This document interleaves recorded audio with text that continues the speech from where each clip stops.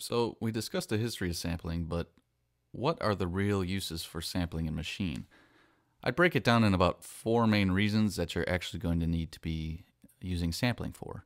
The first would be to maybe resample internal audio. So this could be for a couple of reasons. Maybe I have a pattern and I just want it in waveform and I could just resample a certain section for however long I want, or maybe just resample a hit, anything like that. Very easy to go in and do that. Maybe you actually want to free up some resources. Maybe you've used every single group and you're full and you want to bring in more drum kits or more instruments. Well, you could just resample onto another sound and have a loop playing triggered by one sound. So you could actually do it like that as well. Or think about it for if you're using a lot of VSTs and your CPU resource is really getting loaded up. Well, then you could actually just, resample a synth line from your favorite soft synth and have it then resampled in as a specific audio sample. And then you can actually delete the VST or audio unit plugin so you can free up some more CPU resources. The second main reason would be to record audio in from an external source.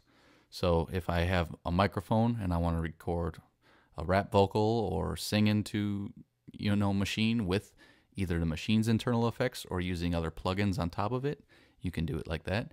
You can also record in from pretty much anything, a bass guitar, regular guitar, hardware synth, turntable, iPod, pretty much anything. The third main reason you're going to use sampling is probably to chop loops or to chop shots. So if you have a loop of something and you actually want to, say you have like a nice breakbeat drum section and the drums are isolated and you actually want to get these individual hits, well, you can actually go in and chop it up to the point where you've isolated each chop onto its own pad and machine. So essentially you could take a drum loop and then re-envision it as a new drum kit. And then you can play and record with this later. Same thing for just a one shot. Sometimes you might hear like a nice stab in a song, a nice vocal line or something, and you just want to grab a simple part and maybe filter that out. And so you would only have like a nice melody sound. You can actually do it like that too. And then fourthly, the last thing you might want to use Maschine sampling for is as a really cool sound design tool. So we're going to get deep into some of that stuff, how to turn actual sounds into instruments and do some pretty inventive stuff like that. So these are the four main uses for sampling inside of Maschine, I would say.